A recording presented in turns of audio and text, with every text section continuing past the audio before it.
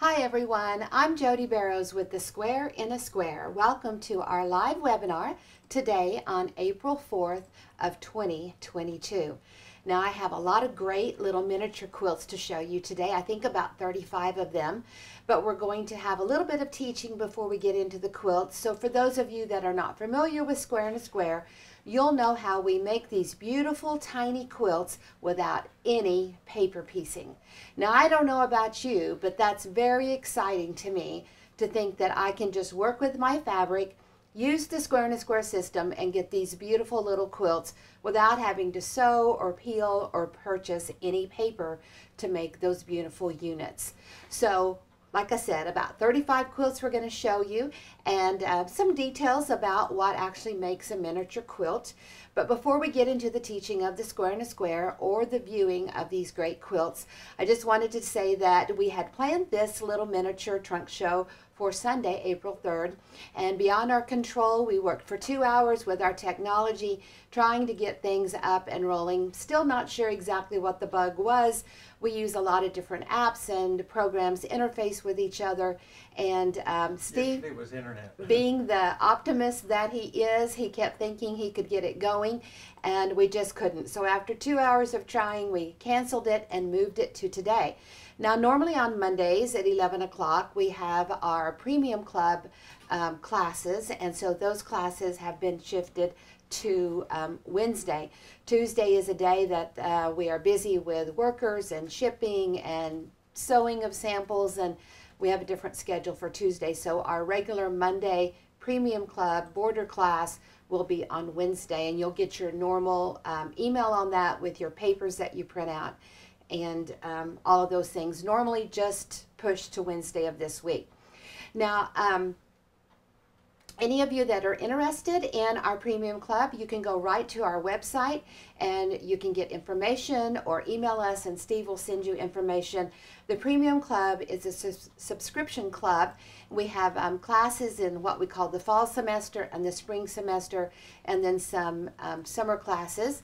And people are really learning a lot, and this spring semester we've been working on borders, learning the options in orders, looking at colors, knowing how to do sizes, and just all the ins and outs of putting beautiful pieced borders on your quilt, and learning how to let the fabric work for us and to let the quilt talk to us to tell us what it needs. So the border class has been exciting and fun, and the students are really doing a great job. We have a separate Facebook page for our Premium Club members, and they've been putting their quilts and the things that they've been working on that private Facebook page, and they are exquisite. They are really, really, really learning a lot and applying what they learn. So I highly encourage you, implore you to get some information about the Premium Club and join us. Now also, as Square in a Square has been around for close to 40 years now, we used to do a lot of shows. We're not doing the shows like we used to. We are staying home. We are working on our Premium Club classes and trunk shows like this that we do. And then also we have two big events each year. We have our spring retreat, which we are calling a Mother's Day retreat this year because it's May 4 to May 8th, and we still have a couple of openings. So if you're interested in joining us for the retreat, go right to the website squareinasquare.com and you can get the information and sign up. Now, you will be getting classes each morning, lectures at night, and lots of fun things during the day of little mini workshops. But you bring a Square in a Square project that you want to work on, or something that you want help with, even a pattern that you want to adapt over. We're going to have to the Square in a Square system. There's myself and 3 other talented teachers with Square in a Square that will be there, so you'll have tons of instructions and someone there anytime that you need it, plus a lot of fun and a lot of learning with the Square in a Square. Then the first week of October, we have what we call Quilt Club Week. This will be our 3rd annual Quilt Club, so make sure you don't miss out on that. So lots of fun and exciting things happening here with Square in a Square. Now, back in about 2017 or 18 or so, on our Facebook page and with our Premium Club member, I started talking about learning the options and making what we call an option overview notebook. So if you're new to the Square and a Square system and what we're going to show you today, I highly recommend that you go in and make yourself a little workbook like this. So let's move our camera down and look at our Square in a Square workbook. You can even print the beautiful little cover off and start yourself a notebook. So with the option overviews, we start out learning the basic square, how to get the square in the middle, strips on the side, and to do this in a chain piecing fashion where you can make anywhere from 30 to 70 of these an hour. And this is the main construction of everything that we do. We call it the basic square. Then the different ways you use the ruler and of course the information in the book. You can keep going, sewing around it, trimming it with the tool, and each option is a different triangle unit. And then here you can see the famous option 3 flying geese, and we're going to be showing you how to do the option 1, the option 3, and the option 4, which is half square triangles, because these units are in almost every quilt that you make. And when you learn the Square in a Square system and how to break down the blocks and the quilts and the designs into these simple shapes, then, and you know that everything starts out just like this with a square in the middle and strips on the side, then it really helps build your confidence and increases your skill level and your knowledge, and you become the piecer that you've always dreamed of. So there are actually 41 options now. Each option is a different triangle unit. This is option 12, the pineapple. And remember, you have one system and one tool that you use to make everything that you're going to do. And each triangle unit has an option, and we just keep building, making all of these beautiful units. They're really simple and clean and nice and neat. Therefore, you get beautiful quilts, and it's easy to make them any size that you want to make. Now, looking down here at the table, you can see a basic square and what I'm going to call a large, a basic square in a medium, a basic square in a small. You can make these units any size that you want. And of course, the size of the center square is what determines the finished size that you'll be getting for option 1, option 3 flying geese, option 4 half square triangles. I mean, you can go just as tiny or as big as you want with these units. And you start out with a certain size of square, and that's what we call, that's what's in the reference book. This is the Square in a Square reference book, volume 1. We have one that talks about the diamond shapes, and that's volume 2. But you're going to have your options, your first 17 options here, and then you have 12 pages of charts that help you when you're doing your own pattern adapting. And then you've got over 32 patterns in here, and the patterns are even broke down into multiple block sizes. So this one has 1, 2, 3, 4, 5, 6 additional block sizes, so over 50 sizes of blocks. I always say that you can get to your sewing machine faster with the Square in a Square system and with the patterns and the charts that help you with all of the sizing. So this is a basic tool, a basic book. If you don't have any of the books for the Square in a Square, this is definitely one that you need. Now we have what we call the original Square in a Square ruler, which we usually say that's the one that you need to start out with, and you can see it here in the package. And then this is a book that comes with it, and it's the Quick and Easy book. It has 5 options. It has 5 options, 21 different block sizes, and 6 patterns. And you can make any size you want with this tool, and there's a lot of different sizes in the book. So you don't have to have just a special tool or a special book to make the miniatures. We're going to be using today, though, our mini Square in a Square ruler because it is smaller in size, and it's just a little bit more convenient to use when you're working with the smaller shapes. But both of the rulers will make any size, and they make all of the options that you need, okay? Now, inside this little book, you've got 4 of the options, 7 patterns, and 4 mini blocks. So all of these have small blocks like we're showing. And as we get into the different quilts in the trunk show and we show you them, I'll try to refer to where you can find these great designs. Now, down here, like I said, you can see the large, the medium, and the small. And most of the time I demo with this size just because it's a good size for everyone to see what's happening. But of course you can go smaller. You can go as small as well, just as small as is physically possible, which would be about an inch size. You're going to see some real tiny quilts today and sizes as we get into these quilts. So you can go just as small as possible or as large as possible. Now, like I said, we have a very speedy chain piecing method that we use to get these, to get about 30 to 75 of those an hour. And once you get these made and pressed, then you're ready to trim them into any of the different units that you need for any of the blocks or designs that you're wanting. So to make the option 1, when you see the finished or the completed unit, you see how we have a 1/4 of an inch seam allowance on all 4 sides. That's what makes it an option 1. The way that you trim it is what determines where the points and the seam allowances are, so that when you come in and sew a 1/4 of an inch or a 1/4 of an inch, all of your points are exactly where they need to be. So to make the option 1, we want to leave the 1/4 of an inch. So I have my little mini ruler here, and I'm going to go to the 90, and I'm just going to push that 90 right into the corner of that fabric square. I want to check and make sure that my lines on the 90 go right over the seams on my fabric, and that grid line goes right through the point. Now, when you're first getting started and you put your unit, put your ruler here on your basic square, if it doesn't line up the way you want it to, then just turn it and choose a different corner. You have 4 corners. Start with the best corner. It's like putting your best foot forward. Start with the best corner. Now, when you just look at your basic square, I always talk about the human element.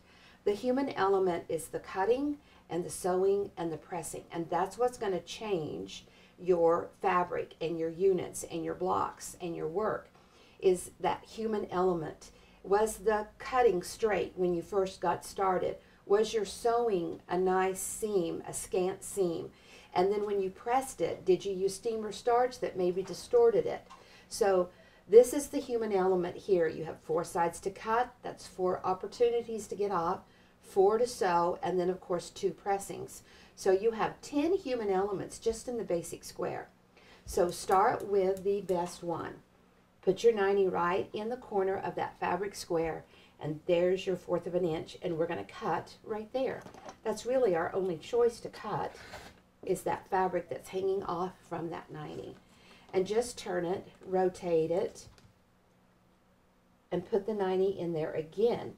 But since now I've made a cut right here, I want to make sure that my fabric square underneath is nice and neat and parallel with either my horizontal lines or my vertical lines as I get going and going around.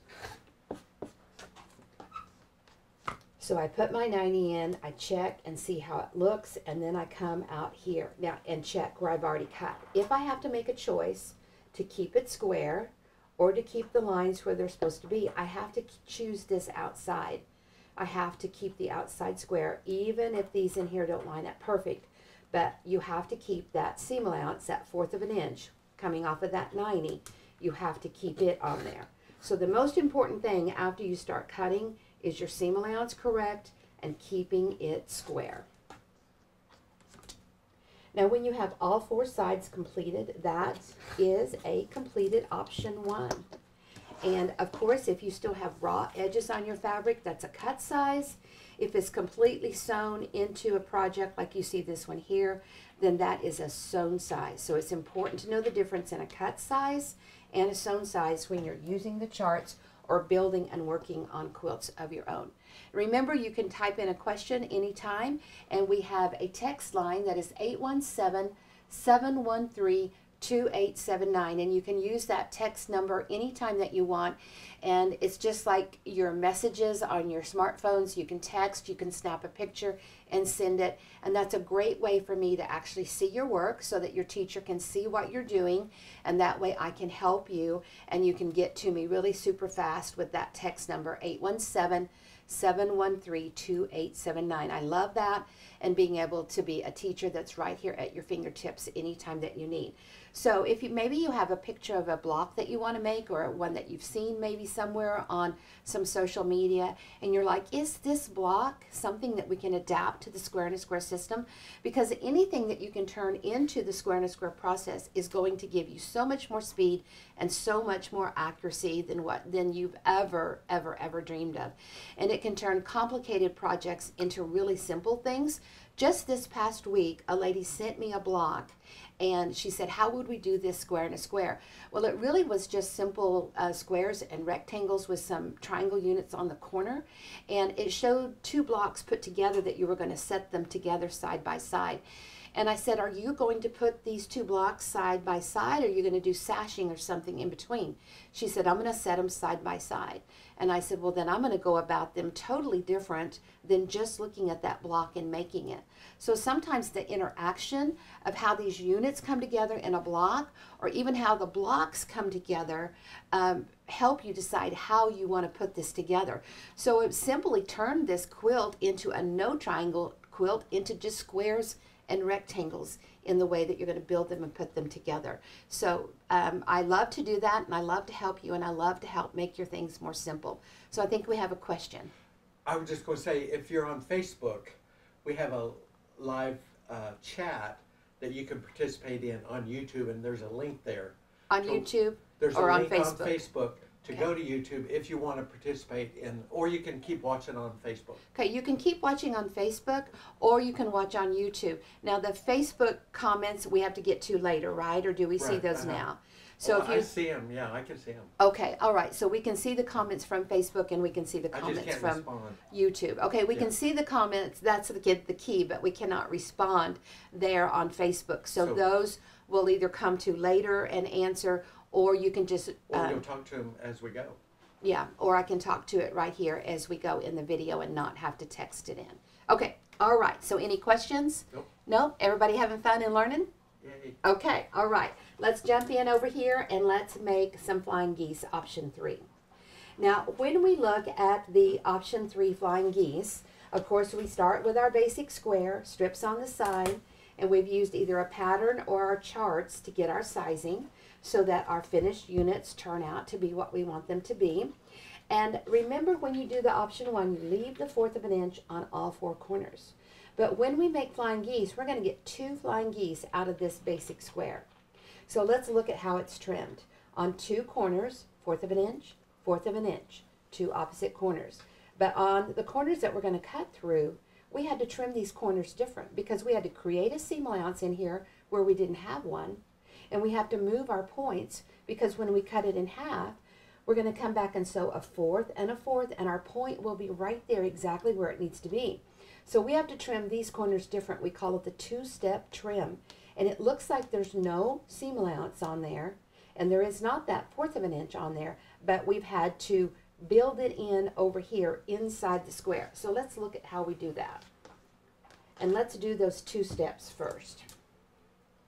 So take your 90 and push it into the corner, and then we're just going to step it over 2 lines. Here's 1, 2, and we're going to put the tip or the end of that line right into the tip or the end of that corner square.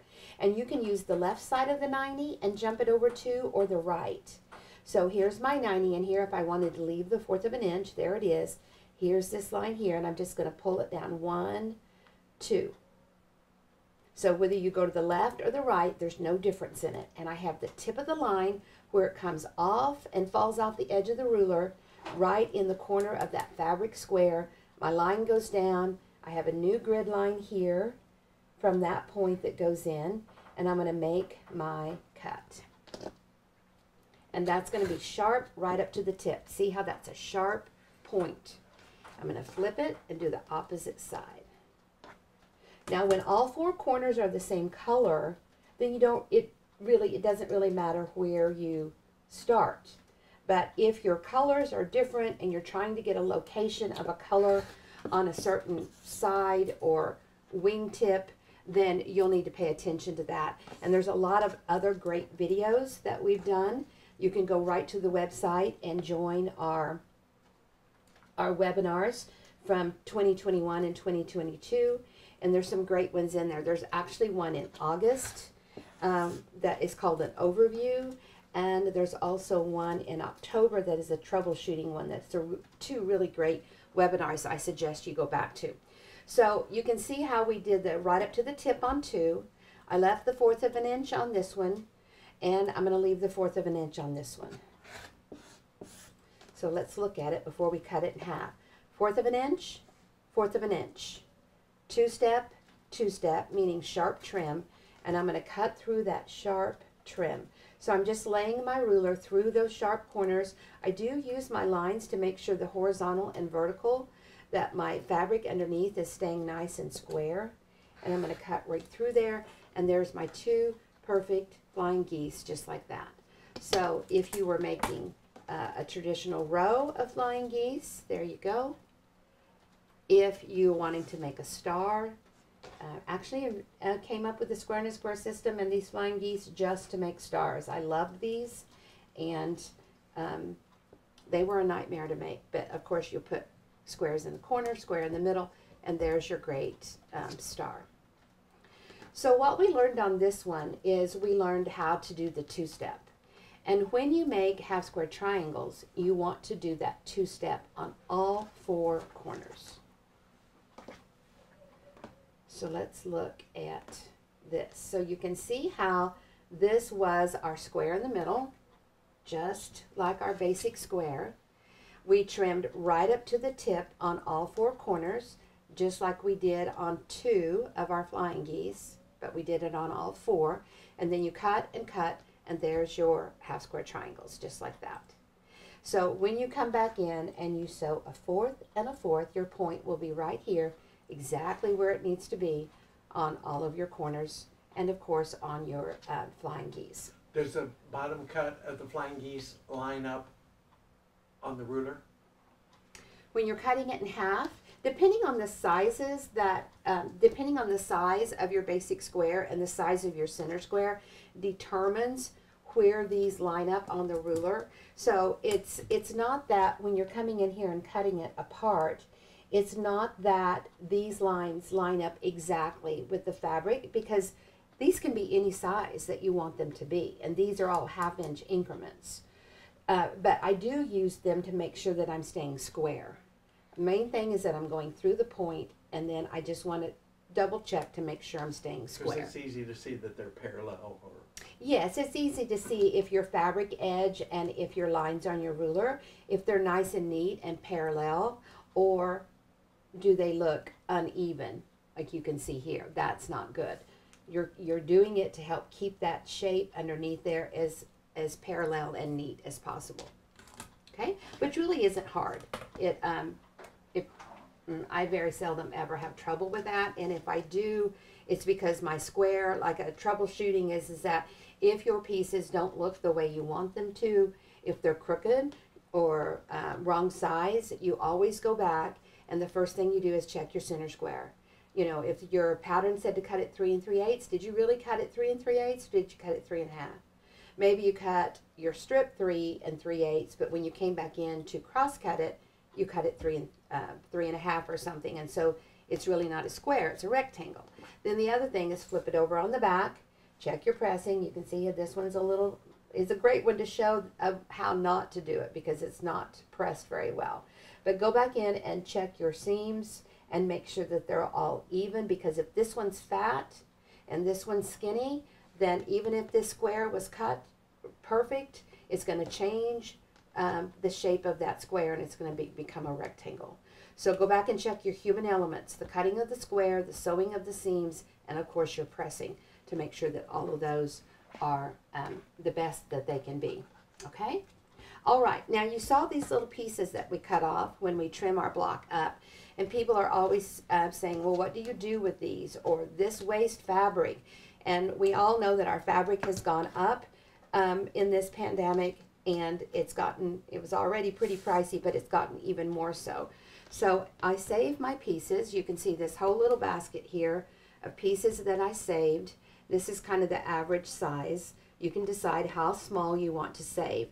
And when you come back in to make your basic squares, it doesn't have to be a strip that you've put on the side.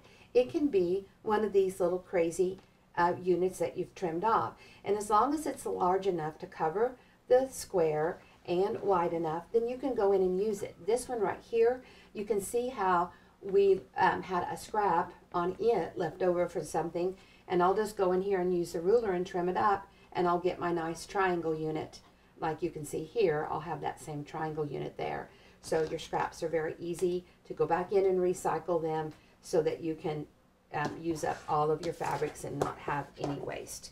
I always have a scrap quilt in process, and this is one of them that I have going, and so I can use my darks, I can use my lights, and we'll have a video on this scrap quilt later. Usually takes me about 18 months when I'm working on a scrap quilt, because as I'm working on a project, I'll save those pieces and use them for my scraps, so it takes a while.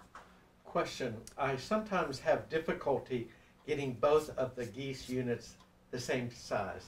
Okay, so her question is she's a square and square ruler user, and she knows how to make her flying geese, and she said that she has a hard time getting these to be the same size. Well, you've got to go back to the troubleshooting, just like I said before, and you've got to go back in and check your center square, make sure it's really square, flip it over on the back, check those seams, make sure those seams. Most likely, it's probably going to be your seams. So you maybe have got some wide ones, you maybe have got some skinny ones, and that's going to affect your outcome and your sizing. You can make some basic samples and snap a couple of pictures of them and text them to me. I like to see the front of your work. I like to see the back of your work. It's great to take a ruler, lay it across so I can actually see, or like on our little mini ruler here, it's got this great corner square, and you can lay it on there to where we can see what's happening in that text picture. So take a picture front and back, take a picture front and back, and let me see what you're doing. And we can get, that's really a pretty simple problem to solve. We'll get that fixed pretty quickly. Remember that text number is 817-713-2879, or you can send it to the email jody@squareinasquare.com if that's easier for you. Okay, another question?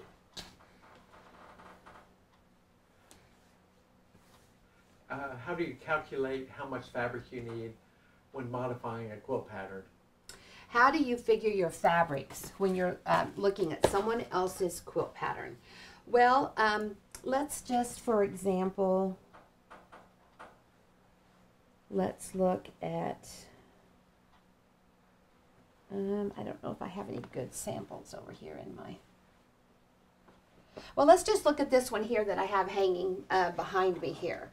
So let's say that you are looking at this pattern and you want to make it square in a square. So the only thing that's going to change in the pattern is where you're using square in a square. So log cabin, it's not going to change. Your borders here, not going to change. Any rectangles or plain squares in a block, they're not going to change. The only thing that's going to change is where you have your options. So whether it's option 4 half square triangles, whether it's option 3 flying geese, that's the only time it's going to change. And you're going to be making the basic square for those flying geese or those half square triangles. So when you look at the basic square, the square is going to be the same. It doesn't change. The only thing that changes are the strips that you sew around. So whatever your strips are, that's where your fabric's going to change. So even though you're looking at this quilt and you think, oh, 100% of it I have to redo, no, you don't. The only thing you have to do is look for the options and find out what is going to be that triangle unit that's here in the strip. And that's the only thing that changes. And when you go to your reference book, on page, there's, like I said, there's 12 pages of charts. So when you go to your reference book, on page 43 is your pattern adapting that actually teaches you how to take that pattern and adapt it over. And we do this in a lot of the webinars. You can go back into the 2021 webinars. And then also in our Premium Club, almost all of our Premium Club members can take any pattern and adapt it over to the Square in a Square system. They're so great. They're doing a great job. Here's, in this one, it helps you know how much yardage you need, how many strips you need, how much yardage you need. And then right here, there's just one page on how to figure fabric for that. So the only thing you have to do is figure out what's going to be that strip, and that's the only fabric you have to change. So it's really pretty simple when you break it down and actually look at what you're doing and what you're going to need. Okay. And I'm here to help you anytime. So that's a great thing to send me a text on or email. And then also, for any of you that are coming to the retreat center, bring a pattern and let's adapt it over to the Square and a Square system. We'll walk you through it and teach you how, and then we'll also go through and help you with the fabric. You maybe even already have a purchased kit and you're thinking, okay, do I have enough fabric in this kit to make my project? Once again, just go back and look and see where the surround strips are. That's the only fabric that you may have to make adjustments or changes in. Okay? Okay. All right. We good? Uh-huh. Okay. So now that you know the system, Which book were you showing? the book I was showing is, of course, what I call the Bible. This is your Square and a Square reference book. Right here, it's volume 1. This is the one that we highly recommend. It does all of the options that start out with a square, and those are options 1 through 17.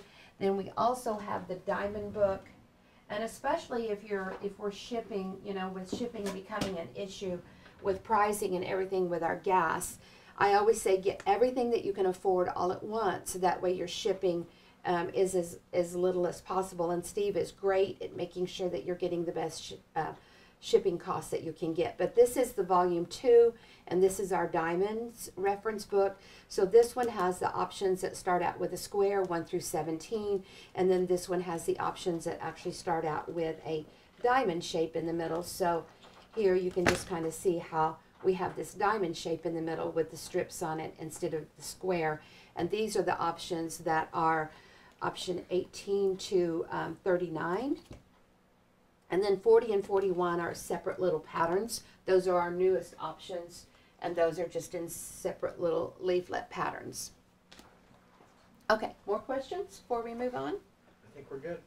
Okay, so now that you know how to do the Square and a Square system and the 3 basic ones, and that everything comes from this, we're ready to go in and look at our little miniatures that we have. So a miniature is a quilt that is 24 inches or less. It cannot be more than 24 inches to be classified as a miniature. It also can't be one big block. So for example, I couldn't take this big block here and put 2 of them together and put a border on it and call it a miniature, because the pieces inside are not miniature. The pieces inside have to be very small. So when we're looking at this one here, this is a 8-inch block.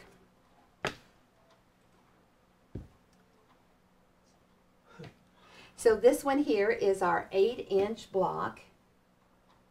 And so you could put 4 of them together with a little bit of sashing and a little bit of a border, and you could have a miniature quilt. Now, when you look down here at the pieces inside, see how this square is a sewn inch. So these are small pieces. It's just like a bigger block. A miniature has to be just like the mother block, but just a baby, just down smaller. So anything that's like this inch sewn or smaller could be considered a miniature. Now I want you to look at how nice and clean and neat the block is. And when we teach, actually go in and teach, not just how to make the units, but how to put a block together. We show you how to do this so that your block just turns out nice and neat. This is not trimmed up or squared up after the units were put together.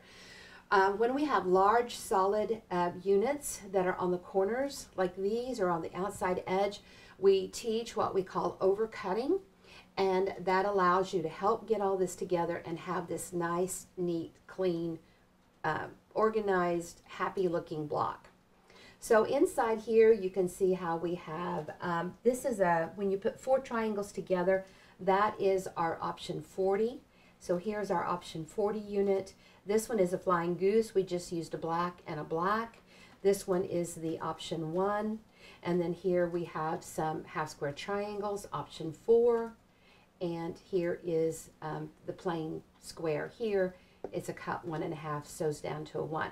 This pattern is actually from our Transcontinental Railroad quilt that we did in 2019. There are a lot of 8-inch blocks. I think there's about 10 8-inch blocks in that quilt, and this one is really a beautiful one, pretty to do, and you don't have to look at it and think, oh my, that's too small. Now, one of the things I love is that whether you're working with a tiny unit like this, or even like this looks large compared to this little tiny one, because you're actually starting with 4 of these all at once, your square is a pretty decent size to work with, and your strip, so you're doing what I call the human element, the cutting, the sewing, the pressing, you're doing it in this larger size, and then when you get it trimmed up into your 4 units, they get smaller, but you didn't have to sit there and work with these little tiny pieces of getting them together, because you let the basic square and the system start it and do the work for you. So when we come back here, you can see some of the pieces. So this one was for the, let me just take these out. So this is the size that you're working with, which isn't bad. That becomes your option 1 in the middle.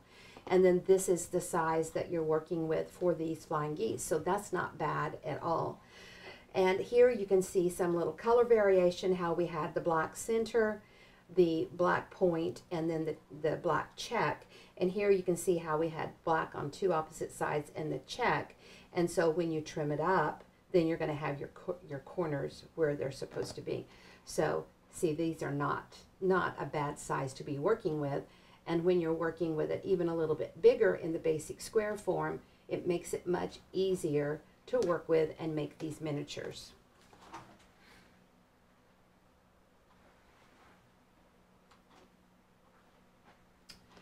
Okay, so let's one more thing about miniatures that I think is important to remember and to know is that you can go small. You can go tiny, tiny, tiny with these.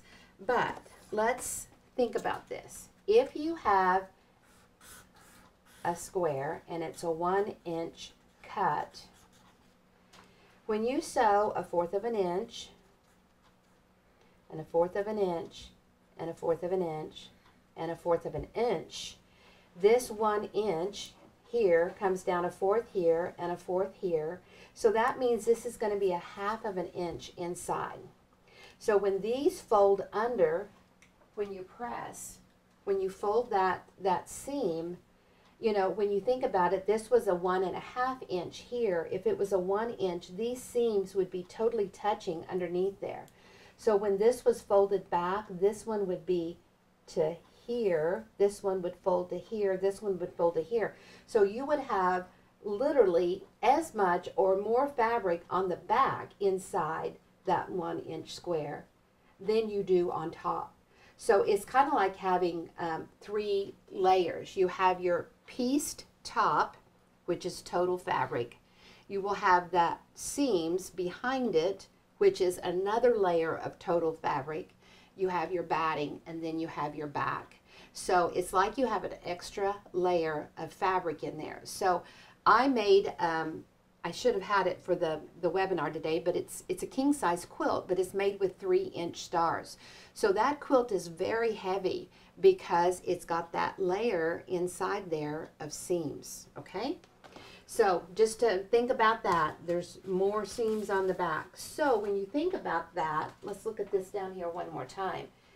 It's really difficult to go down, to cut a square 1 inch, sew your 1/4 of an inch everywhere. You really can't go smaller than a 1 inch cut with a miniature.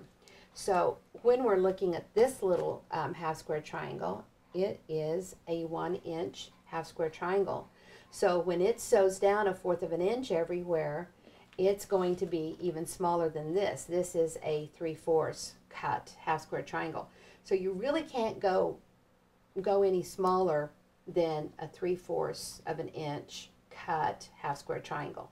And when this all gets pressed, it's going to overlap on the back, and you're literally going to have more fabric on the back than you do on the front.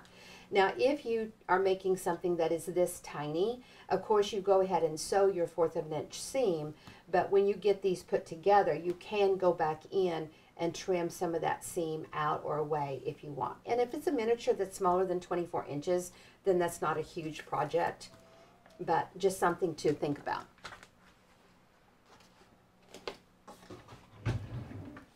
Questions before we move on? I think we're ready to look at the quilts. Okay. Okay. All right, let's head over to this camera.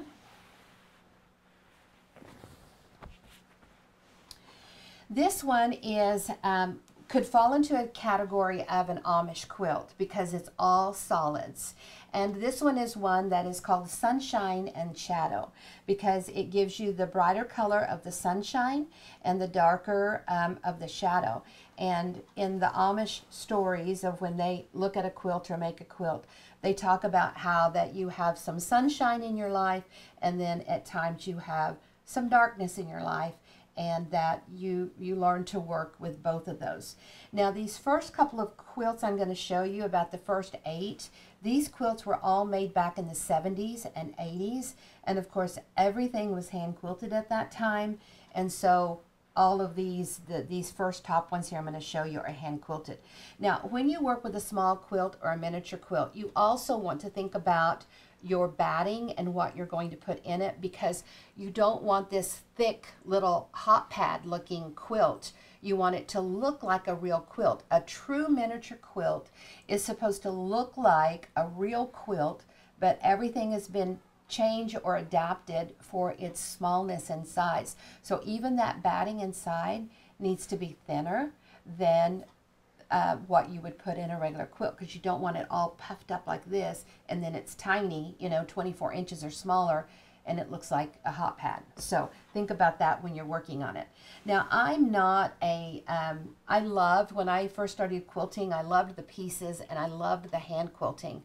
Of course now I don't have time to do a lot of hand quilting, and as I've gotten older my hands aren't quite as nimble as they used to be, but you'll notice how I quilted through the center of that little stripe.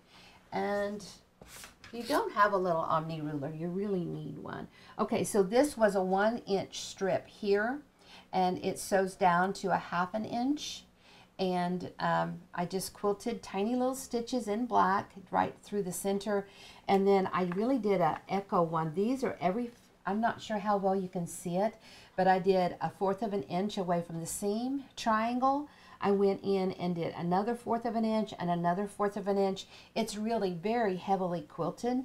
Not sure if I changed if you can see it. It just really doesn't show up on the black or even on the back, which is kind of a shame. I now think that if you're hand quilting, you want to make sure that it shows up, especially on the back of a quilt. This is thinner, so it's a great quilt. Now this one, once again, I think these top 10 are ones that were made pre-square and a square, and all hand quilted. This one you can see the hand quilting on the back, and you can see the half square triangles. I would do this as an option 14. So with these options that I didn't show today, like this one could be an option 14. You can see here how I started out with my square in the middle. I 2-stepped all 4 corners, so that means when I go back and sew these on, it gives this blunted area here, which is good. That's what you want. And then I sew around it again, I trim it up, and when I come in to cut these apart, I'm going to get 4 of these, which is my option 14. So this little blunted area here becomes my seam allowance here. That's what's so cool about the system, is it knows exactly what you need to do. So by taking my square and sewing around it 3 times, I'm going to get 4 of these shapes, and each shape has 1, 2, 3, 4, 5 triangle units in it. So if I turn this like this and I look at this little basket, see, here's 2 triangles, and then the 2 on the side, and then the bigger one at the bottom. So I would put this together as an option 14, and then some half square triangles along the outside edge and here on the corner. This, I think, actually was a block that was in, I have 2 here that I'm going to show you that I think were blocks in a Quilt Guild gift exchange type thing. This one here I definitely know this is just a fan, and I set it together, the fan, so that you can see how it's kind of on point. And so for those of you that are new to quilting, on point means that when the block, the point is at the top, and you sew the rows together at an angle like this, so you're sewing the rows together, and then you have a setting triangle along the sides and in the corner. And this one, once again, hand quilted, and it looks like just a little scrappy border on it here, and then it has the quilting on the back here where you can see. And you'll notice little labels on several of these. This one was a gift. It's just a primitive little quilt, but look how you can use your flying geese for your star, and your flying geese here for your heart, a couple of little embroideries. And this one is an option too. So we took our square in the middle, had the blue strips on, and trimmed it up, leaving the fourth. Then we put around it again, leave the fourth, and there's your option too. Just a great little gift that I got. Little primitive quilt. And then this one was from a long time ago, maybe maybe just when strip piecing was coming in, maybe in the early 80s, maybe late 80s when strip piecing, but it's a little Santa Claus. So these are all miniatures because they're very small. Now these next two are just one block miniatures, but because the units are smaller, you can, let's pull that camera out a little bit. We're getting bigger here. So this is just one little applique wreath, once again, all hand quilted. Why would you make a miniature quilt? Why? The question is, why would you make a miniature quilt? I guess the first thing would be just that you want to. The other one would be that you've got little pieces that you want to use up. Maybe you're working on a small project during the summer while you're at baseball games with kids or something, and you want a smaller project to take with you. I use all of these as display in my home. I think the miniature quilts are just really fun and cute. I've got a bunch here in this little basket that sits on one of my shelves, and I think it just comes down to desire, that's what people want to do. If you want to hang them on the wall, they're a smaller size is great. Okay. And of course, doll quilts, you know, just any of those reasons. Okay. Now this one here has a little 3D effect of just a little folded point in here inside the tulip, which is kind of cute, and all hand quilted. And hand quilted little hearts on there. Can I see those, or? Maybe you can see them here along this one. I'll go up as close as I can. You can maybe. Yeah, I'll move it. Move it. Yeah, so there you can see those little hand quilted hearts, and that is on this piece right here. So you can't really see them on this side, but on the back you can see that it's a border with little hand quilted hearts.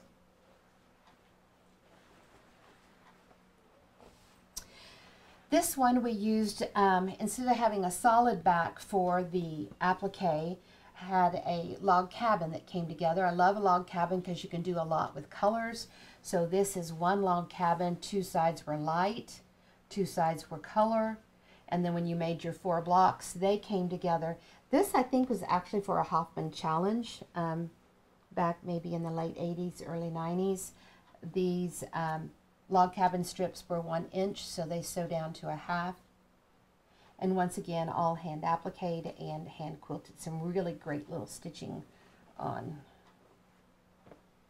that one. Stash busters for sure. Stash busters for sure, yeah. Now, sometimes people would say, when I first started doing square and a square, and I would get my little pieces that I trimmed off, I saved them and I made what they now call little mug rugs. And so I probably, I don't know, and I've given them for gifts, but I would save every little piece and put them together. So these are about 1/2 inch squares. So these were 1 inch pieces put together, and a border, and hand quilted, no less, for a mug rug. Once again, this one was all just scraps put together. They are 1 inch squares, so these were maybe leftover strips from 1.5 inch pieces. Notice how on 3 sides the border is green, and on one side the border is blue. True little scrap quilt. And this one is machine quilted, just kind of a stipple. So this one is a great little 9 patch. It is put on point once again, so the block has the point at the top, and of course you sew them like this at your you sew your rows together so that they will be at an angle on your quilt. And then this one is kind of unique in using the little 9 patches in the corner for a great little accessory unit. And this one's machine quilted.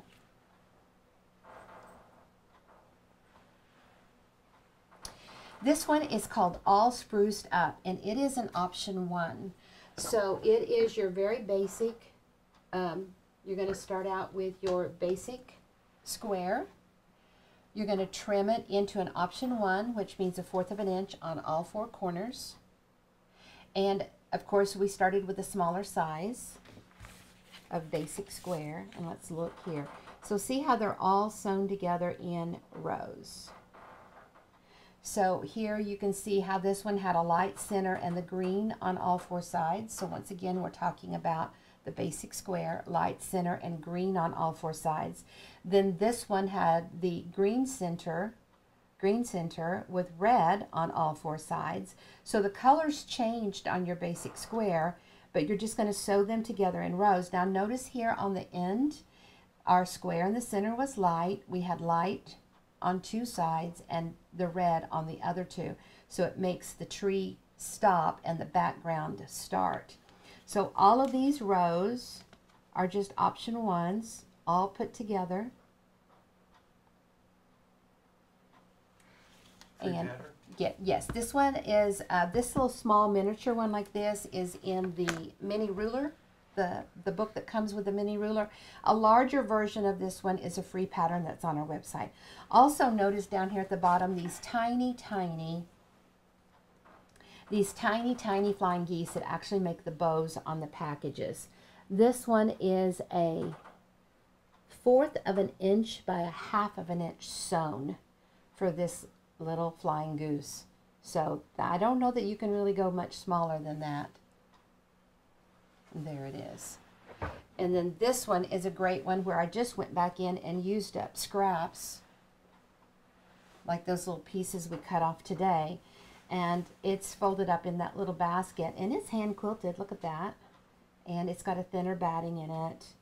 And I want you to look at these flying geese, just made from scraps, sewn and then sewn in rows and put a little sashing on it. These are about 1 inch by 1/2 an inch sewn.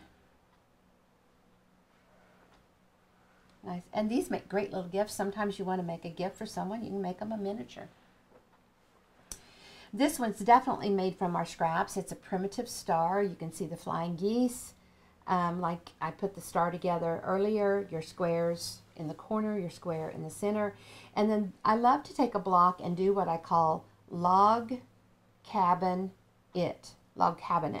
So you're going to make your block and then you just sew around it like a log cabin. So there's was a strip, a strip, a strip, a strip, whether you do opposites or whether you just continue around and then set them together. So this one was a star. I think it's a 3-inch star. Yep. And then we just did what we call log cabinet, meaning you sew a strip around each side. And there you go. 2 borders.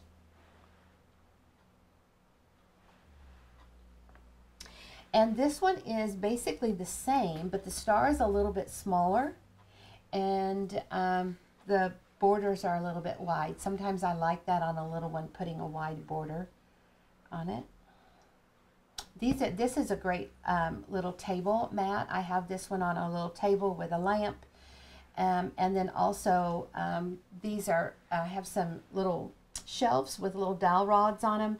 And you can just kind of fold the quilts over like that. And then hang it on your little shelf. And then I also have some baskets and things like that that I put my quilts in. Question? No, just observation for me with our borders class. I would make that solid in the middle and your star around the edge.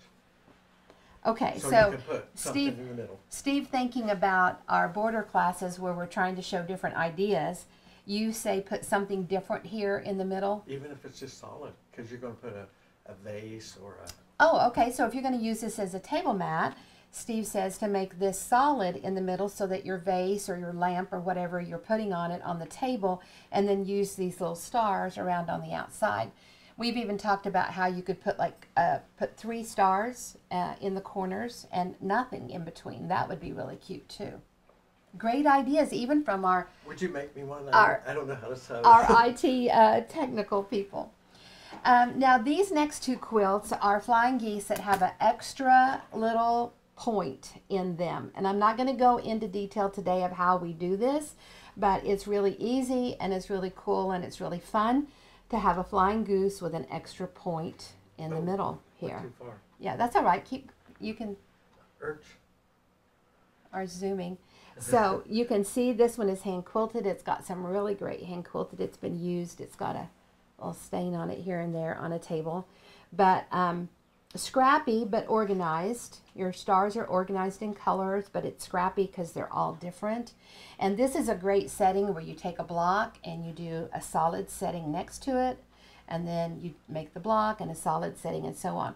And then this border here is what they call a piano key border. So let's zoom out. And you can see how it's just a strip that is long with a little square on the end. And when you sew them together, you have the color on one end, color on the other, color on one, and you just flip it. And this is called a piano key border. So a great way to go in and use up your scraps. And this particular one is not in any of the books or patterns right now that you can get. This is a very old one from a very old book. My very first book, my very first book I did, over 30 years ago. It was a blue book, and it was just called Square and a Square. It's in that particular book. But now, back in the beginning when I started, I only had 7 options. So we made this quilt with just what we had available at the first 7 options. Now we have 41 options, so you have more choices in how you would put this quilt together. So now, with all those new additional choices from what I had back almost 40 years ago, I would now put it together differently than the way that pattern in that book shows to make it easier. And this is the same little block, just 2 of them put together. Once again, a little mug rug. I don't know if it's a pet peeve or whatever you want to call it, but of course my kitchen has hard granite cabinet tops. My floors are tile. Everything is hard. I don't like my cup or my teapot or whatever when I set it on my cabinet in the kitchen. I don't want to hear the clank of my teapot on the clank of that granite cabinet. So I have a couple of little rectangle quilts like this that I have at my little, I'm a hot tea drinker, and I have a little tea station, and so I have a little miniature like this right there that my teapot sits on. Also, it doesn't always have little water drops on my cabinet that I feel like I need to be wiping off. So that's just kind of a fetish or a pet peeve or a quirk about me, is I'm big about cabinets being clean and nothing on them, no crumbs or water or anything, and I don't like glass hitting glass. So you asked me one use that I have some regular 12-inch blocks that were orphan blocks that I made and turned into just a little 12-inch or whatever. And in my cabinet where I have, you're going to think I'm really crazy. If you came to my house, you would find quilts in my refrigerator, in my pot holder drawer, and then in where I store, like I have a glass baking dish that's like 9 by 13, and I have them in all the different sizes. I have a little quilt in between those because I don't like my glass hitting on glass. Inside my refrigerator, you open up the door, every shelf has a quilt on it, And when something spills or whatever, I just pull that quilt out. It soaks up the pickle juice or the barbecue sauce or whatever. I pop it in the washing machine, and I don't have to scrub down my fridge.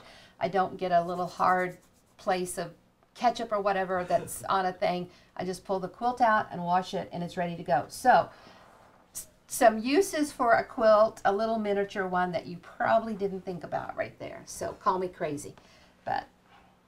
And if I have all these quilts, I have to figure out something to do with them, right? So there they go. Okay, this one is a great one. This one is in the book I showed earlier, the main book, the Square and a Square reference book, block 1.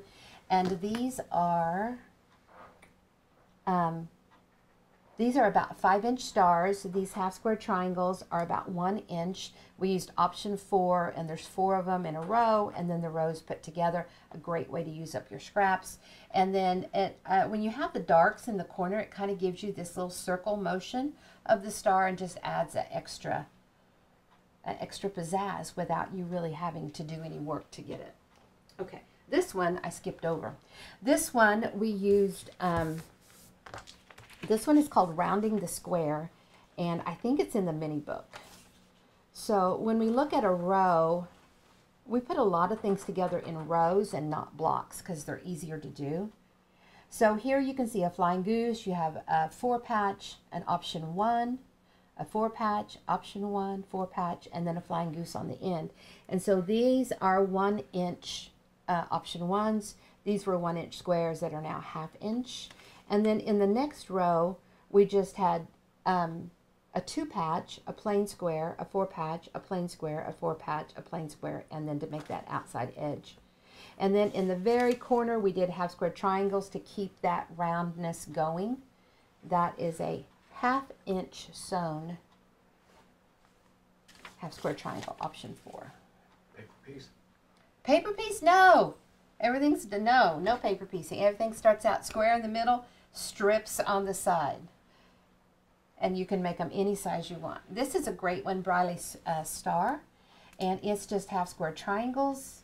I think they're probably 1 inch. Yep. And this is in, I'm thinking this is in the mini ruler book also. It kind of gives you that stretch star look. And I think that's really pretty cool. This one's really soft. It's got a different batting in it that's better for miniatures that, you know, it's great for the size. Okay, let's zoom out on this one. This one's a tall one. This one's you can hang it over a little bar or hang it on the wall. This was from a book that we had that had a lot of basket quilts in it. You can see the star here and the flying geese. I love this scrappy row of flying geese. A pinwheel from your half square triangles. This one we put this is actually option 5. We did a 9-patch to go in the middle. So option 5 is put anything in the middle. So here's the 9-patch. Then the blue with the strips that went around. See, every time you have a strip, you get a triangle there. So this is an option 5, and then these are option 1s. So option 1s, option 3s here and here, option 4, option 5. So this was a great little quilt to show how you can start mixing the options together. And then just your baskets. Free pattern?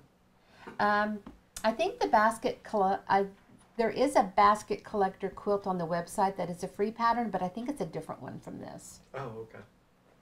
It's out of that same book that's out of print, but it's a different quilt. Yeah. This one is option 9. Option 9 is one of our advanced options, and let me see if I can show you an option 9. I thought I might have one here. My Zoomer's not a Zoomer. I don't have an option 9. I thought I did. Okay, so let's look at what an option 9 is. Okay, so here is your star, just like this. And an option 9 is this right here. So you can see that it's a triangle shape. It has 2 triangles here. It has a flying goose section here, and then a big triangle nose there.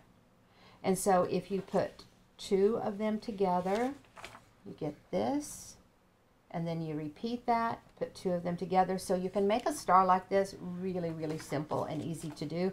This is the option 9, and we call it Instant Star. And we've just did some sashing and some corner squares, border, really cute. This goes on one of my little tables. This is some Christmas print, so this goes on one of my tables at Christmas, one of my side tables. This fabric we've been using in our border class this semester, this spring semester, and this fabric came from 1995, and we've had some people find some of it on the website. So here's another use for it for those of you, I mean, not on our website, just out in the web world. This one is really, really pretty. It's just a top. It's made from the half square triangles of option 4, and then this corner shape here. This is Ocean Wave, and in our black book, Square and a Square, the main reference book, this quilt comes in multiple sizes of blocks, so you can make it small like this for a miniature, or make it big if you're wanting it to fit a bed. But to make this the Square and a Square way, you have two blocks. So you have this one here, which is just half square triangles, 4 in a row and 4 rows. And so you can see it here. And then we have another block I'm going to show you. And then this one repeats here. And then here's the other block. And then here's your option 4 block. And so on. So those just sew together like that. Then the other block we have is this one right here. And here you can see our square in the middle. And then you see the corner units that have more dark in them, and then you see the corner units that have more light in them. So this corner unit is an option 14. So you can see this triangle shape and this triangle shape here. That's the option 10. And the cool thing is I get all 4 of these out of one square and a square block, and you're going to sew around it multiple times. You're going to have your, so like this one is your center, and then the red is this one, the next one, and then this one right here would be the next here. You don't have this additional row on it for a 14. And you get 4 of these out of your block, and you'll just sew those on the corner, and there's your Ocean Wave. So, you know, normally you would look at a quilt like this in this small size or in the larger size, and you would say, that's a beautiful quilt, but I'm not making all those triangle units.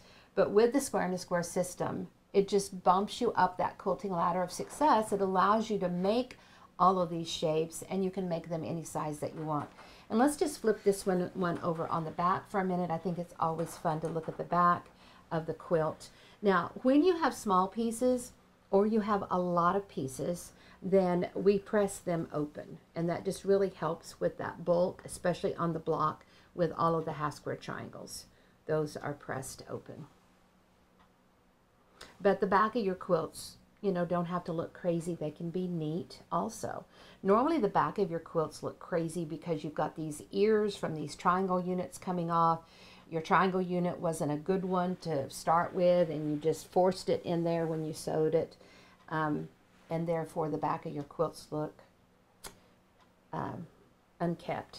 But with the Square and a Square system, it really helps to alleviate all of that. This one is called Rolling Star. It's not a pattern that's available right now. I had it years ago. If you have the, I think it's the anniversary book, I think it's in there. And it's really a cool block and very, very simple to do. You can see this little trellis or lattice work that runs through the quilt. We have, I think, 2 stars from each color, and then they're just kind of sewn in random. But let's look at one block. Can we draw this out a little bit so we can see this corner better, please? You don't want to come in tight? Okay, I'll move it so that you can see the block better. You might be able to hear our neighborhood rooster. We've got one rooster called Cornbread, one called Old Red, and then a big white one that's Trouble. Okay, so here is the block, and this is just a simple 9-patch block. So what that means is you have 1, 2, 3, 1, 2, 3, 1, 2, 3. And when you look at it, okay, that's an option 11 right there. and you're going to get all 4 of those that you need to go in each corner of the quilt from one basic square, sewing around it 2 times. So this was our center. We sew around it the first time to get those, and the second time to get those. And then you can see here the option 1, and we used color on 2 sides and this trellis color on the other 2. Let's see what I did with my paint.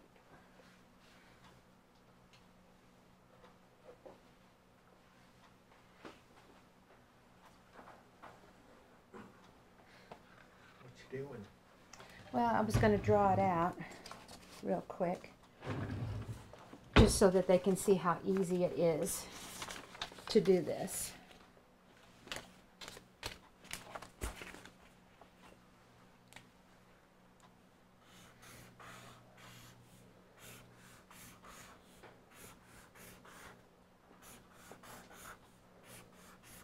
So these are the patches of a basic 9-patch type block. And you can do anything in these squares you want, and you can make them any size you want. So let's say if we did all of these 3 inches, 3, 6, 9, that means this is going to be a 9-inch block. And all of these are obviously a 3-inch sewn. They would be a 3.5 cut. You've got to learn your differences in your sewn and your cuts and when to use them. That's key for any quilt making. Whether you're doing it on your own, you're using other people's patterns, or you're doing square in a square. So inside these blocks, you can put anything that you want. You can make them a 4-patch. You can make them flying geese. You get the idea how you can put anything you want in these blocks. So to do this one that we're working on today,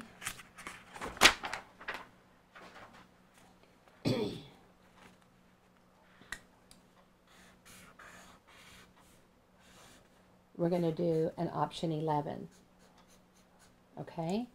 And that's what these corners are. And then we're going to do an option 1,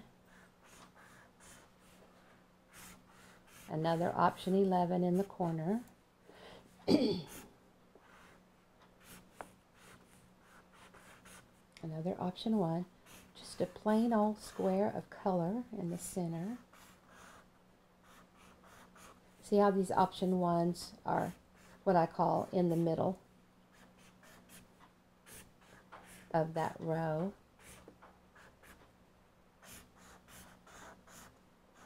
Okay, so there's my units. I know those are option 11s here. I know these are option 1.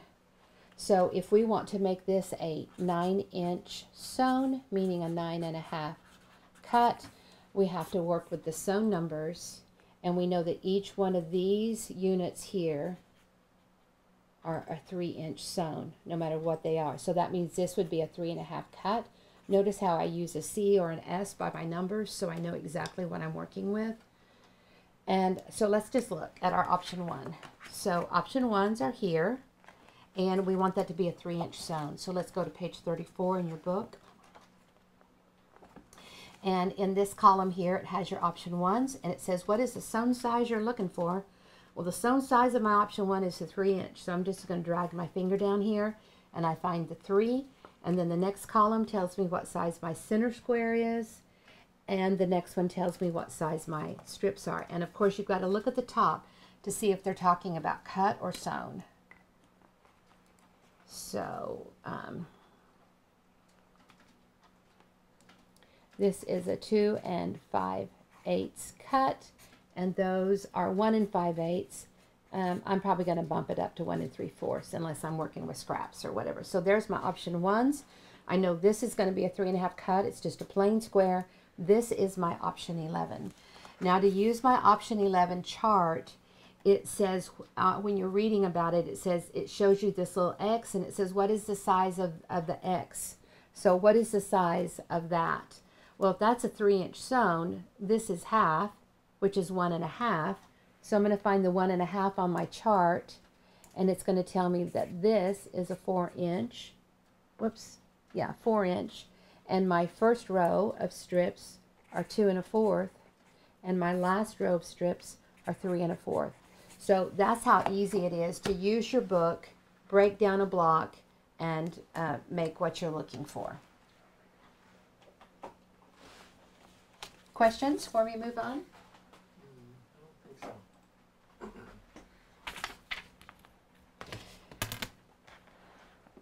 And I love how that makes that trellis through the project.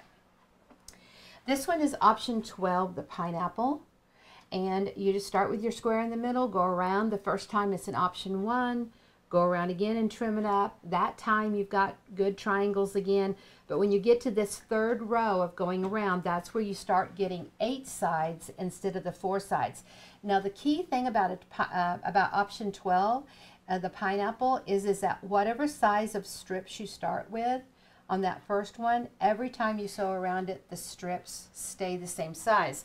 See, when we're talking about sewing strips around it on these other ones, and when you saw me just adapt that pattern, the strips get wider every time you sew around.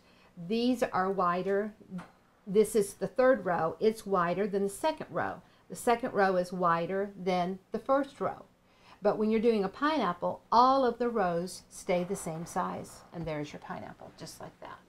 If you go back to September of 19, you can find some videos that we did on the pineapple. Some beautiful, beautiful quilts. This one is just 2 colors, and it's an option 17. I'm not going to go into detail with the option 17, but this right here, where you see a bigger triangle with 2 little triangles, that is the option 17. So you just put 4 of them together, and you have this little twisting star here. Really pretty, very simple, even with just 2 colors. Now we're going to get into some of our diamond shapes. So just like we had the square with strips on the side, you're going to have a diamond with strips on the side. And these are options. These are particular ones here are option 7s. And then we go from option 18 to option 39, all using the diamond shape. So, and with your ruler, you're going to use the 60s here and here on your ruler, like we used the 90 for the square. You're going to use the 60s and the 120s. Same ruler. Same ruler. One ruler makes everything. I love it that one ruler and one system. One ruler cuts all of your shapes, and it makes all of your different units. You don't have to have a different ruler for flying goose and a different ruler for half square triangles or a different ruler for the diamonds. The one ruler trims all of those up, and it makes them any size. So you can make a little tiny miniature with it, or you can make the larger quilts with them.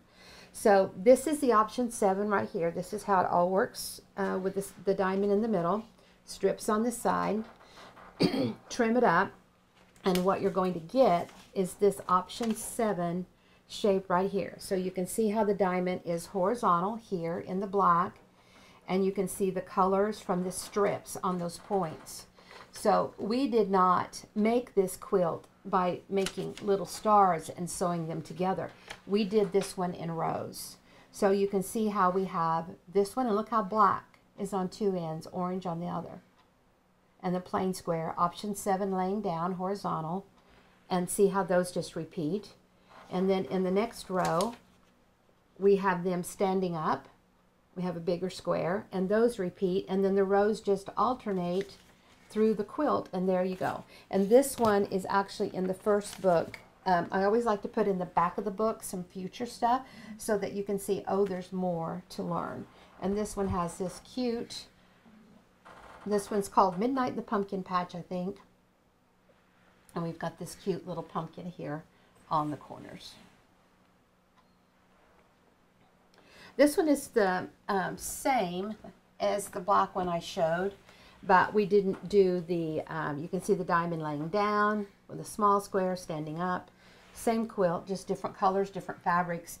And then instead of doing the applique on it, we fussy cut this fabric with the little stars that went all the way around in really, really a cute little border.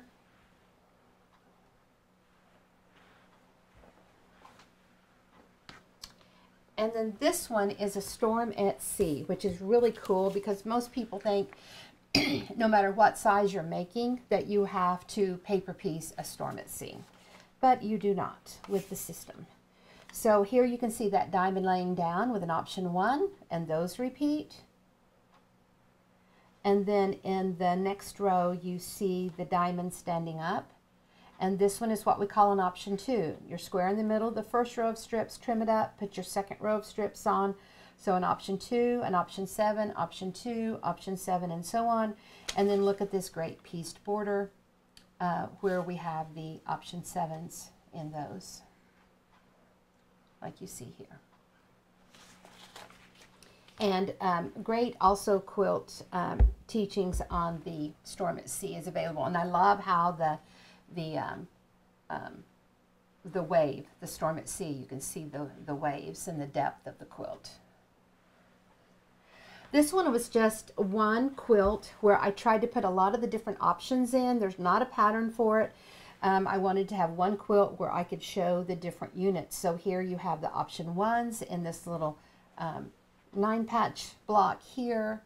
Here you have the option 2s where you just keep sewing around. This one has 1, 2, 3 times that we put around. Here is the option 3 little flying geese here. Option 4 half square triangles. We showed the diamond of the stars, and then put anything in the middle. So just a cute little quilt that had lots of different options in it. Now these next ones here are option 39, and their option 39 is, it's not hard, but there's a lot of different steps. You do 5 different steps before you ever get your unit. So you're used to having a basic square and you trim it up and you have an option 1, or then you cut it in half and you have flying geese. So that's like one step. Well, there's more steps that go with it to actually get what we call the trumpet block. So this shape right here is the trumpet block. It kind of looks like a necktie. It's a square with this wedge trumpet shape in there. So on this quilt, we put 4 together. I'm sorry, we put 2 together with 2 plain squares. Kind of could look like a little bit like a bow tie or like a Christmas ornament or whatever. And then this became our square in the middle. And we put these strips on the side. So you can just really use your imagination and take your units and do so much with them. So instead of having a plain square in the middle, we did 2 trumpets, 2 plain squares. Then we just put any color around the side to actually make our block. And then the blocks went together with an option 2. So plain, here's your option 2.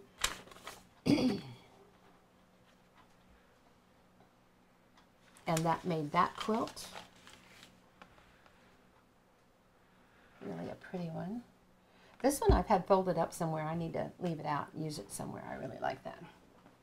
And then here's the same trumpet shape. We just, we put the 4 unit together just like we did before, but then we did a setting and a bold corner star. And actually the blocks coming together make this cool little star right here. And I love the trumpet block going up, going down, going up, going down for this border. This is one that we'll get to in our border class and show again, but really a pretty, pretty border with the blue. And the last one here is also the trumpet shape. So we did our star with our flying geese, option 3. That's our square in the middle. So let's look at that. That's our center. And this is a cute little table runner here. So here is just our little star that we make so many times with our flying geese, plain corners, and a plain center. And then we added bigger flying geese here on the outside edge. And of course did that on all 4 sides. And then in the corner we used the trumpet in the corner, which is option 39. We set this one together with a plain square. So once again, your salt and pepper, if this is on your eating table, napkins or salt and pepper or vase or whatever here. then you can see your pretty little stars, and it actually has that little corner. And I love this little flange on here. This is nice in the border, and our shortcut binding tool does that. There's a video on our website. You get this flange and the binding on the quilt all at the same time, and it's super easy. And we're going to work on that at our quilt retreat again. And there's some videos out there on the website and some other places that you can see. Shortcut binding tool, and you can order those right from us. Then in the quilt behind me, this quilt has multiple sizes of blocks. It's a pretty large quilt, but these are all 5 and 6 inch blocks. And because they weren't all the same size, notice how there's a down up to them, so you don't really notice that the blocks are different sizes, but it helps them all, it makes them pleasing to the eye and blends them all together in that row. And we've got flying geese in here, half square triangles. Option 1, flying geese, half square triangles.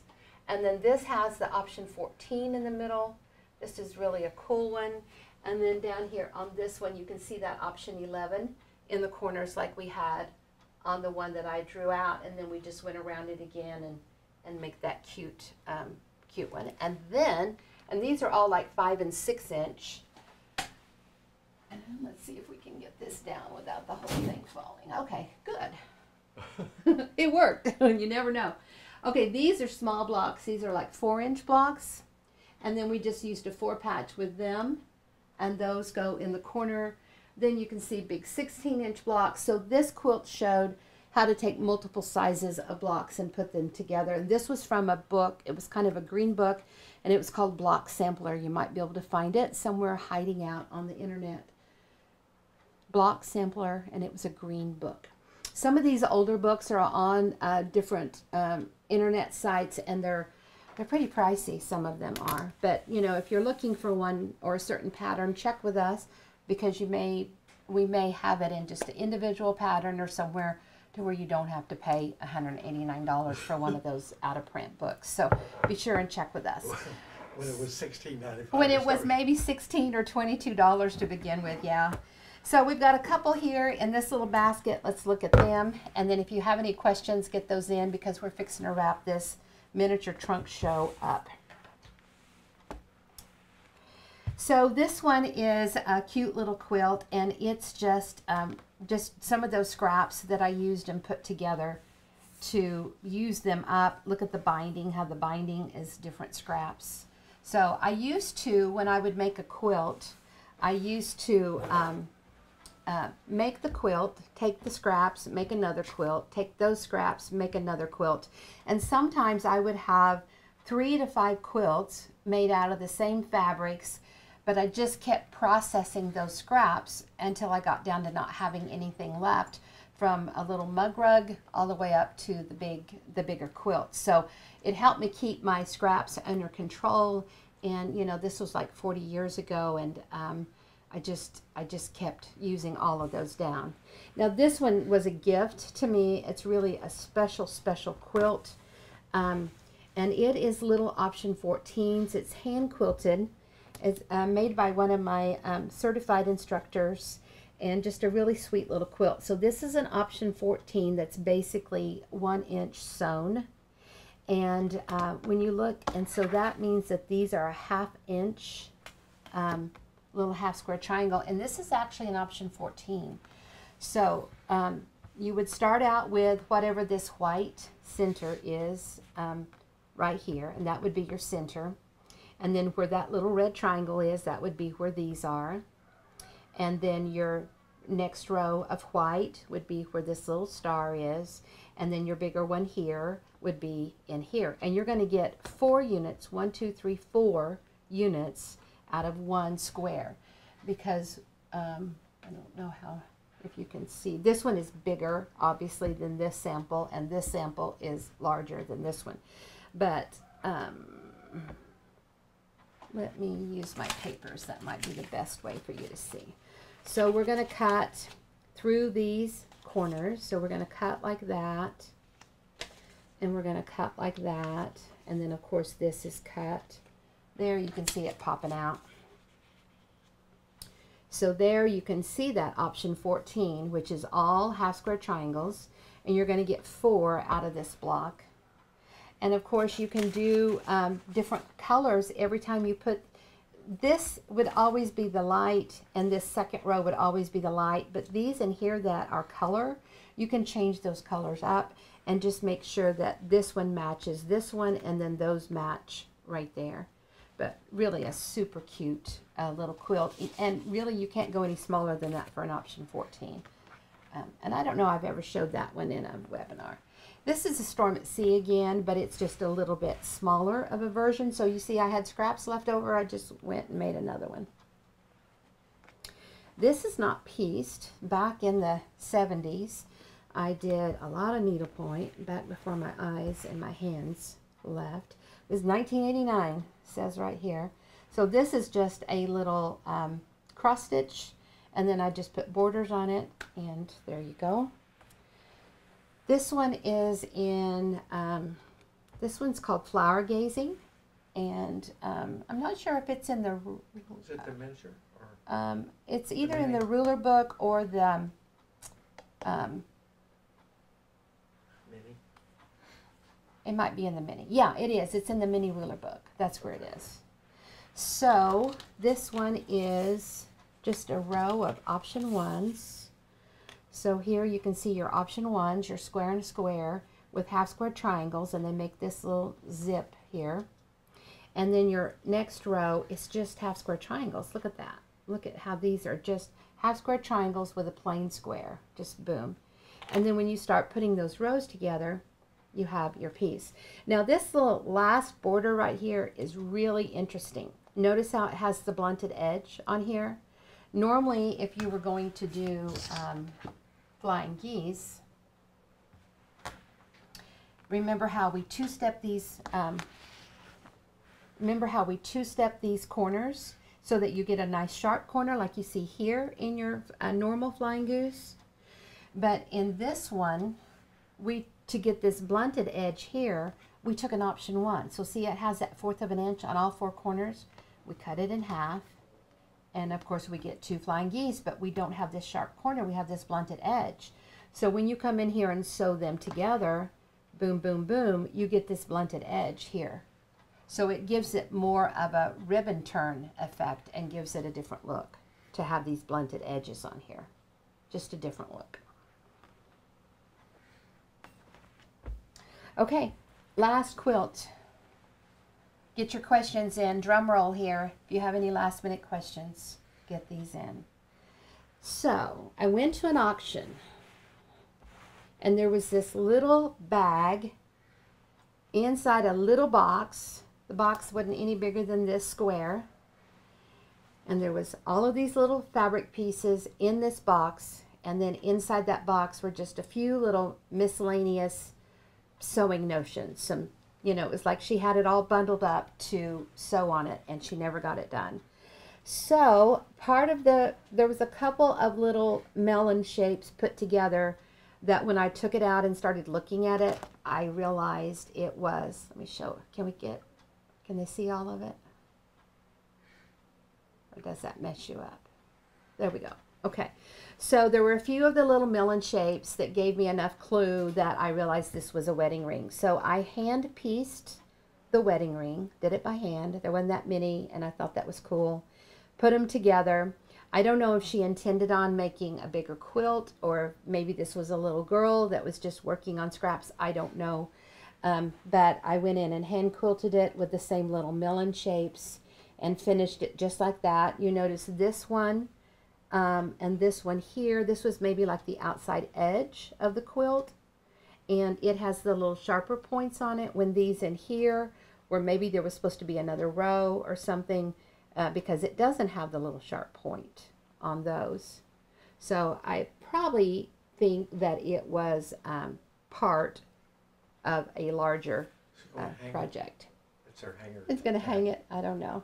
I haven't had this one out in a long time either. I need to leave this one out and enjoy it. So you can see that the inside here is about the size of my palm of my hand.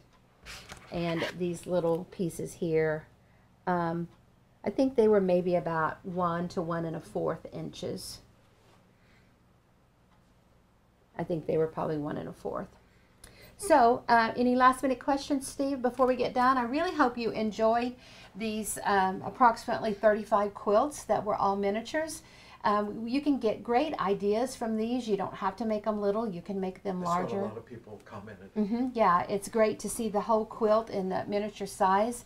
And, you know, you can just make the blocks larger and make more blocks and get a larger one if the mini quilts are not your thing. But I think so many times people have maybe tried to make a miniature quilt and realized that smaller is not easier. Smaller is actually, you have this small section of quilts or pieces that are difficult, then you have a large category of medium-sized shapes that are very easy to do. And then even when you get to the larger quilts, the larger pieces actually fall into the same category as smaller pieces as being harder to do. So what that means is that if you have a human element, which is an error or a mistake, you know, a thread or two off is going to make a big difference in a miniature quilt. And then in those bigger blocks and shapes, if you're off, those show up more because they're bigger. And not as always as easy to fit in if things are not the size or the shape that they should be. So it's actually this middle category of sizes of shapes and blocks that are actually the easiest to do. So this one right here is a 3-inch center square, and a lot of times people will look at this and say, oh, that's too small to work with. This 3-inch up to about 5-inch center squares are the easiest shapes and sizes to work with. So don't shy away from a block that's small. Sit down and try it and see what you can do. And of course, the square and the square system helps eliminate the human element, helps improve on the cutting and the sewing and the pressing so that you get great shapes. We do all of this sewing here in the human element, then we come in with the tool and trim it up. So it's kind of like you can, you know, help improve on that human element because you're cutting it last instead of cutting it first and the human trying to do all the work, and then you got issues and then trying to fix it. So we have flipped it with the square and the square system so that the human does the work at the first and then you trim it last and you have a great shape. So remember the hotline, 817-713-2879. Send me your questions, show me your pictures. If you have issues, show me front and back, and we're able to help lots of people that way all over the earth. With the internet, we can help anybody. And then also, you can use the email, jody@squareandsquare.com. And I really implore you to investigate all the different things that we do, from Premium Club to these teachings that this year I'm doing once a month this spring semester, and then I'll do them once a month in the fall, and then I don't know yet for summer what I'm doing. But get on our email list. Get on our email list. Go to our website. Get on our email list. That way you'll know when we have teachings and what's going on. Also, our retreat for this year is Mother's Day week. We're calling it our Mother's Day retreat. We have room for a couple more in there. Next year it will be April. I think it's the 3rd week of April. And we're going to open sign-ups for that fairly soon. And then our Quilt Club week is the 1st week of October. And of course, our Premium Club runs all year. The party never ends with Quilt Club week. With Premium Club. Premium Club is all year long, where we do teachings and lots of different fun projects and lots of learning. I love the statement, and I've gotten this multiple times over multiple years from, of course, multiple people. And they say, I've been sewing 30 years. I've been sewing 40 years. Is that one that's on there? Yeah. I have learned more in the 9 months I've been with Jody, I knew it 30 years ago. Yeah, or I wished I knew about this 30 years ago. And so don't delay. Don't delay. Come and join us today and improve on the skills. I always say, become the piecer that you've always dreamed to be. And I think it's kind of funny because my little granddaughter that's now 9, she's been sewing since she was 2 in a few months, and she's just really turned into a wonderful little seamstress and quilter. And she told me at Christmas when she was here, she said, Mimi, I've decided that I am a topper, that I like the piecing process more than I do the quilting. Now on the quilting, she hasn't done any hand quilting, and on the machine she's just done straight line quilting, no designs or anything. And I think when I get her this summer, I'm going to introduce some free motion quilting to her to see if she likes that. She may want to finish her quilts that way. I told her, I said, well, you know, Lydia, If you want to be a topper, that's just fine. There's a lot of toppers out there in the world that just enjoy their piecing. And I don't think we have to get worried or caught up in, I need to finish all these quilts. If you're a topper and a piecer and that's what you enjoy, do it. You're doing it for your enjoyment. Hang them up in a little closet somewhere on hangers. And if someone needs a gift, then you can go get that one finished. Or you have a family member that falls in love with one, then you can go get that one quilted. But you don't have to get them all quilted. I'm not quilting all of mine anymore. I'm making my tops to teach and to demo and to showcase the fabric. And if it's one that someone wants or one that I want, then I'll get it quilted. But otherwise, I'm just going to have a stack of tops, and somebody can figure out what to do with those later. I'm not going to worry about it. I enjoy the piecing. I like to do some quilting, but I can't get them all myself quilted. And there's a lot of people that do like to quilt. And there's a lot of people that do like to quilt, and that's their income, so I'm going to let them do it. But I will also tell you that if you've been following me and you've seen these trunk show, you know I have hundreds and hundreds of quilts that I've made in my 60 plus years. And, you know, it takes more space to display a finished quilt, or, you know, for all of these finished quilts. I mean, you can stand in my entryway. I think there's 114 quilts you can see just in my entryway. My entryway, my dining room, and just a little dab of a hallway there. I have hundreds of quilts in my house, and you get to a storage issue after a while, and so not quilting them and just leaving them as tops helps that with me. Also, if I decide to sell a quilt, which I have sold some and given a lot away over the years, then they can get it quilted however they want it quilted. So I guess that's it. Any last minute questions? I hope you enjoyed it. I'm sorry about the technical issue that we didn't get to do this yesterday on Sunday, but hopefully in an hour and 45 minutes you enjoyed it. And of course there's replays. Go and join our website, and you can go in there and watch all the webinars from 2021 and these that we've been doing for 2022. Remember, we're here to teach you and help you, so don't hesitate to text or email if you have questions, and we'll be happy to help. We'll see you soon. Bye.